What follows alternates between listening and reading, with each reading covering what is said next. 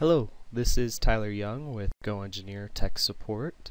Today I want to show you a new feature in SOLIDWORKS 2014, and that is a type of light. It's the sun. So in SOLIDWORKS 2014 they've introduced a solar study where you can apply the sun to your model and see what the sun will appear like depending on your location in the world, the date, and the time. Let's look at how you create a light of the sun. To do that, you're going to click on the View menu, Lights and Cameras, Add Sunlight. Now we get our Sun Property Manager, so I'm going to just expand that here a little bit.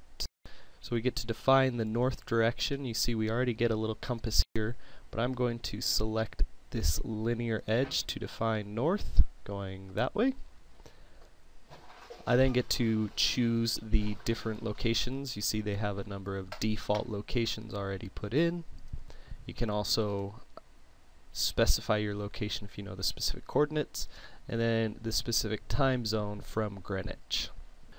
We can also change the date and the time that your sun is appearing. So I'm going to change this date to the winter solstice, so December 21st.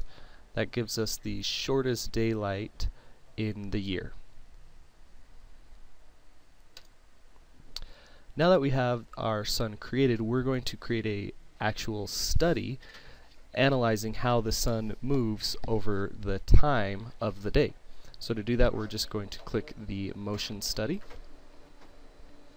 and then we're going to use our animation wizard to do that.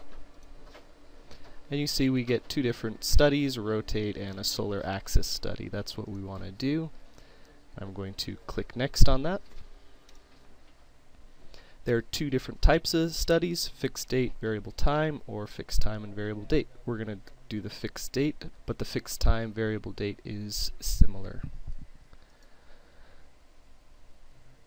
Now if we do want to set a different time or a different location, we can do that now. And this duration time is just the duration that our actual animation is going to take. So we'll just set that to the regular 10.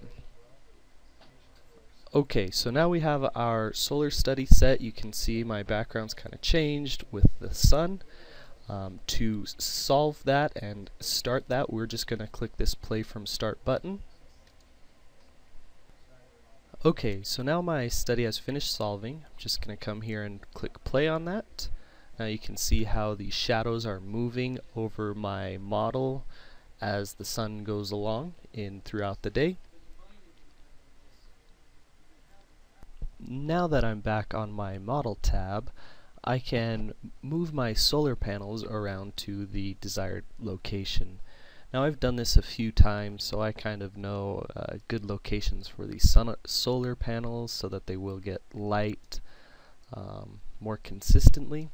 But if this were your model, you would have to just do some trial and error on the location to ensure that you are in fact getting a good spread of your solar panels or whatever you're studying. And that's pretty good. It's not going to be perfect, but that's okay. So I come back to my motion study and I can rerun this, and we can now see that we are getting a different result and seeing that, oh, our solar panels do have more light throughout the day, indicating that this would probably be a better position for these solar panels.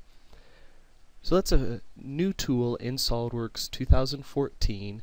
You can create a sun, and then you can study the movement of the sun over a specific date and the time of that date, or over a specific time over the course of a year. This has been Tyler Young with GoEngineer. I hope that you've enjoyed this video.